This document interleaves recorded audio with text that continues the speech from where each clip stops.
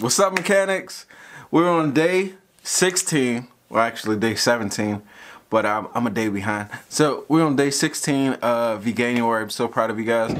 What we're doing today is some vegan jackfruit. Yes, vegan jackfruit. It's about to be on and popping. I hope you guys enjoy this video. Subscribe now before you steal this recipe, because it's gonna be that damn good.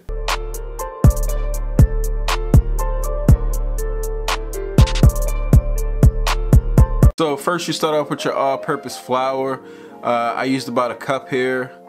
The all-purpose flour has some seasoning in it. I'll put the seasoning in the description. Then I add about 2 cups of unsweetened almond milk. I want it to be like a pancake batter, you know, kind of consistency.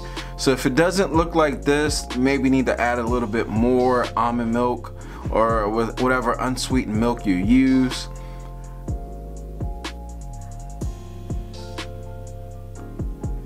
Next, I take my jackfruit. I let my jackfruit drain. You know, this is from canned jackfruit, so I let it drain for a little while. But then, you know, you pour it right in your pancake batter mix, but it's not pancake batter, it's breading or batter, whatever you want to call it. But you just go ahead and mix that on around like I did so. You know, this is where you add all your seasonings to that batter already.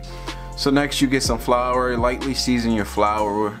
I will also put in the description what I have in the flour down below.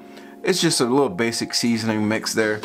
But at the same time, you want to get your pan ready with some oil so that you can put your battered and floured jackfruit inside of it. So I just cook it for about 5-6 minutes, medium to high heat.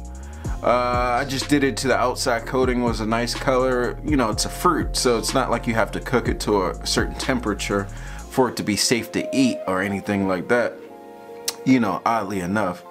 So this thing cooks down pretty good. It will have a fruity taste if you don't like leave it sit in some salt water for a while. It might have like a little sweet taste to it. So I just left it in salt water before I actually fried it up. But that's what you have right there. That's when you know you're done. It tastes pretty good. Make you some dipping sauce, you know, ketchup, hot sauce, what have you. Those are some Ore-Ida waffle fries here. Those things are delicious, really delicious. I really do hope that you guys smash this recipe. Like, it was pretty good, you know. I probably won't eat it every day, but it's good, you know what I mean? This is one of those meals that you can throw in your repertoire. I hope I said that right. But anyway, guys, don't forget to eat grass, not ass. Like, subscribe, share this with your friends. Keep telling me how your journey's going. Drop it in the comments below. Yeah, I love you guys. Peace out.